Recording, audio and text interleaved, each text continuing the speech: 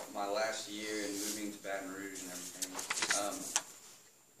becoming a locksmith. So last year I got to break into safes, vaults, pawn shops, like pretty much anything you can think of I got to break into. Most people don't get to go where I went. I went in jails, police stations, I did a lot of stuff. And this is all in Baton Rouge, Louisiana.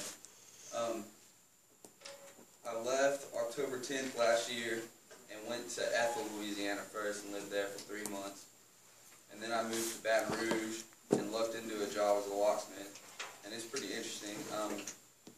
I first learned to pick locks by doing like normal residential homes. And it's pretty scary how easy it is to get into a house. Like it takes like 2 or 3 minutes if you know what you're doing.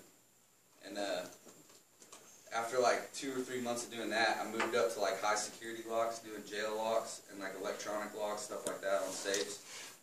And I got to the point where I was doing like vault doors and banks and things like that, and like resetting combinations and things like that on those big vault doors.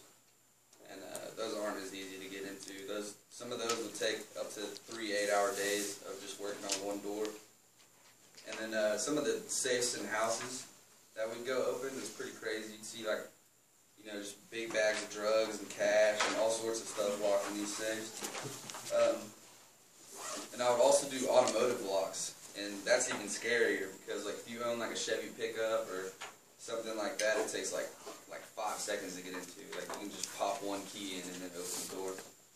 And then I got to learn a lot and break into a lot of places and go a bunch of places I never thought I would.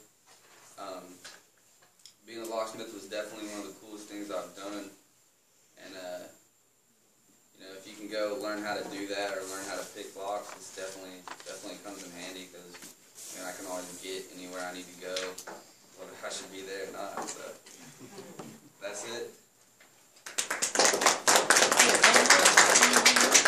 Harder, like a deadbolt, is that harder to get in than a regular? My name's Jennifer, Jen for short. This is my introduction speech. The best way for me to introduce myself to you guys is to tell you about me. Being an older student, I was going to say that you guys have a little bit more interesting lives than I do, but I think it's just because they were kind of interesting. I'm a full-time mom and a full-time student. I paid my dues to get here. I was married at 22, had my daughter at 23. Had a full-time career for Oklahoma Natural Gas, where I actually ended up being in the computer engineering department, which is what inspired me to come back to school eventually. When my daughter was 2 and a half, me and her dad got divorced. I've been on my own ever since.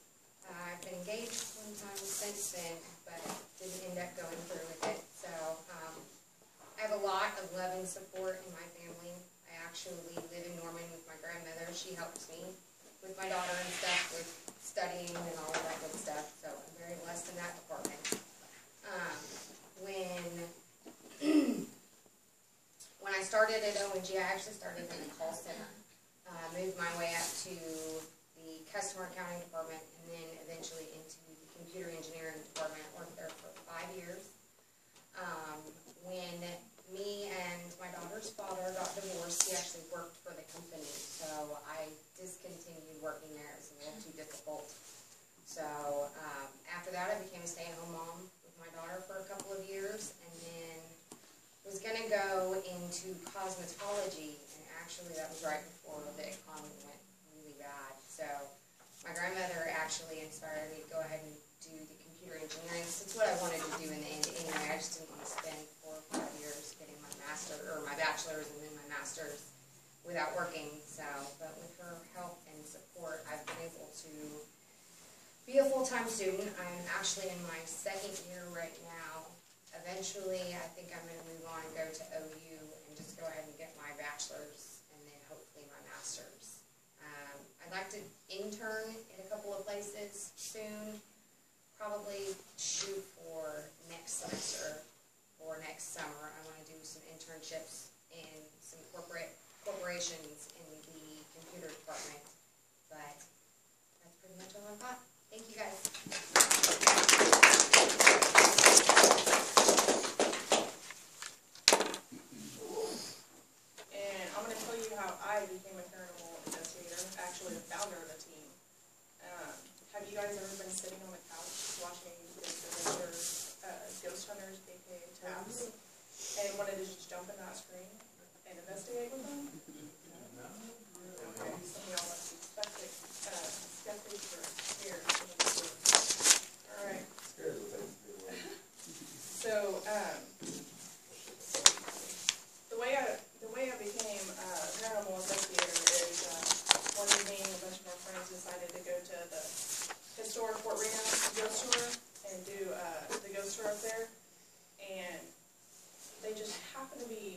accepting applications for people that wanted to be criminal investigators.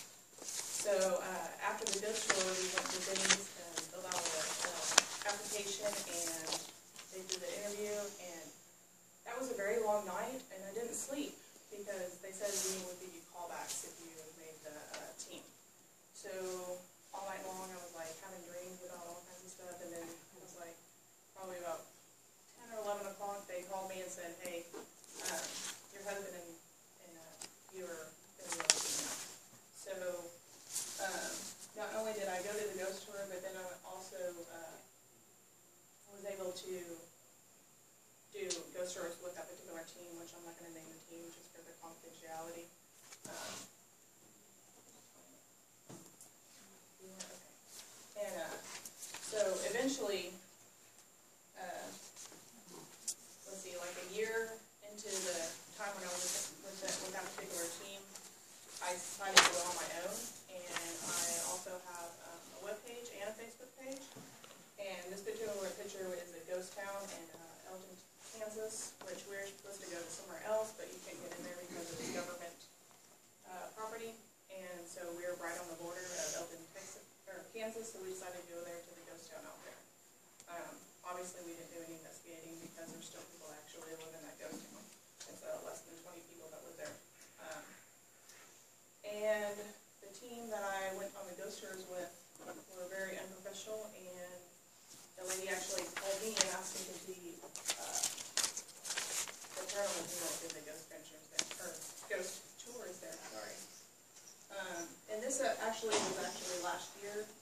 A reporter came to the ghost tours last year and followed my team, or not my team, but my group, through the ghost tour, and we actually got in the news, and we have a plaque at home that is actually pretty cool. Might send it back because now they sent me to collection because I haven't paid for it yet, which is kind of messed up, but that's okay. This right here was all based with the Boy Scouts. They actually were on my tour with me. They had a lot of questions. And this is like a knock test that we did. Unfortunately, we didn't have a response, but we had a response when we went with Girl Scouts. I don't know why. I guess they wanted to scare the girls and not the boys. I don't know. I'm not really sure about that. And the permanent locations that we do ghost tours at are the Drexel Street Event Community Center, which is actually in Guthrie too, and then in the Guthrie Fonts Scare Routes. And we actually listened to evidence last night at the Guthrie Fonts Scare Routes, which I don't really play EVPs, which is electronic voice phenomenon, for people unless they have headphones, because not all of them are Class A, which is like something that you can hear with your ear without headphones. So, but we actually got four EVPs at the beginning of this year when we went to the Guthrie Fonts, which is kind of cool. And then we had a response to the Drexel that told us to get out, which wasn't very fun, but that's okay.